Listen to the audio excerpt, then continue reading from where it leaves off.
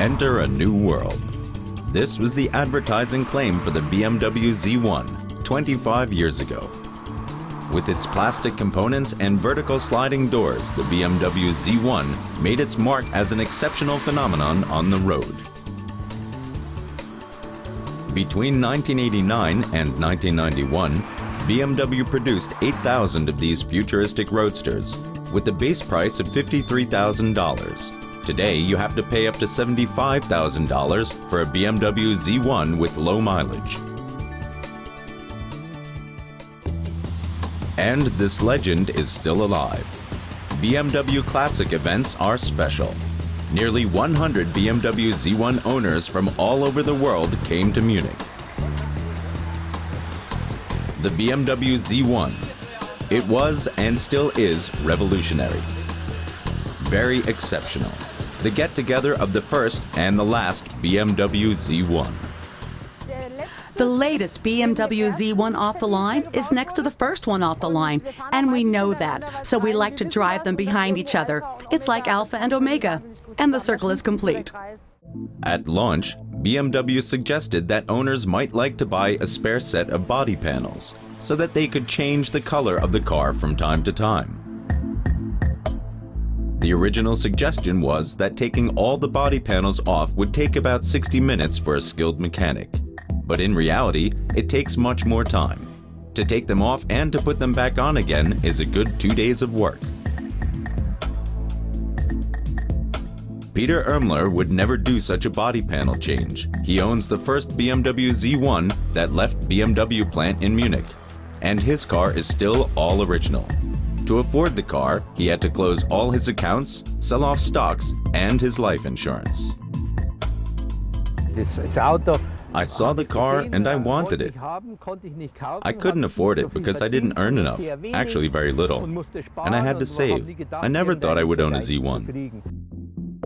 The Z1 was designed by an in-house division of BMW. This vehicle project was intended to test innovative materials, launch a revolutionary bodywork concept, and highlight opportunities for optimizing development processes. The result was so impressive that already 3 years later, the first out of a total of 8,000 series vehicles left the BMW plant in Munich. A sensational success for the 60 headstrong team, in spite of many skeptics. The first important decision was, of course, the position of the motor. If it sits in front, or in the middle, or if it would be rear-mounted, and decisions like that take most companies 2 to 3 years. But with basic decisions regarding research in our ZT division were decided in an afternoon. There were not only skeptics externally regarding the doors, but internally as well, if that was a solution that could be put into production. Unbelievably, except for gear changes after 80 to 100,000 kilometers, there are no problems with the doors.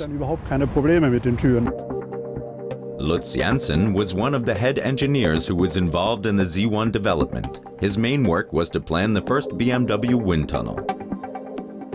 Past and present, the Roadster possesses remarkable aerodynamics. The design of the underbody has a major influence on this.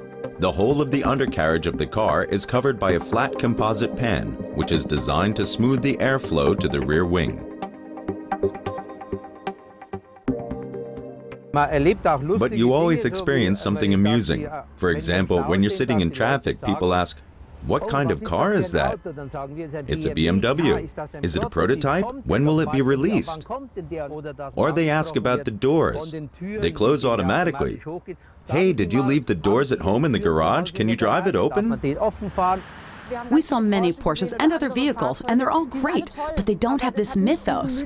Driving the car is great. We could go to the lake and basically touch the water. It's simply fantastic. If you notice the good condition of the Z1 in front of the BMW Museum, it is hard to believe that the Roadster was presented 25 years ago.